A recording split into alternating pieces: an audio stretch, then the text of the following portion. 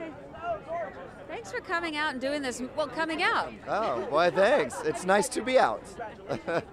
Isn't it, though? It is. And it's so nice to be able to know that this is the 30th anniversary of Outfest. I mean, that's incredible. To know 30 years that the LGBT community has come together and made such incredible films. Like, what a celebration, and I just love that I'm able to have a film in the 30th, anniversary of it. And then you came up with, you just thought, I've got to tell this story. I'm from Mississippi. It's true, we do forget, LA, New York, Chicago, all these amazing cities that you can be yourself and be free, but we forget about those small towns like the ones I come from, where you feel like you're the only gay kid in town, and sometimes you are the only gay kid in town.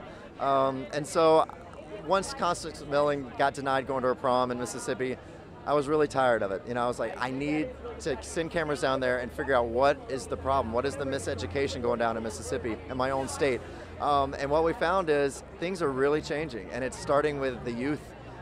These kids are really just growing up now, knowing that people need to be themselves, and it doesn't matter anymore. So one by one, they're changing the older generation's minds.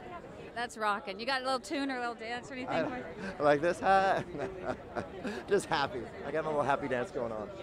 We appreciate everything you do. Thank you Thanks so very much. Lance.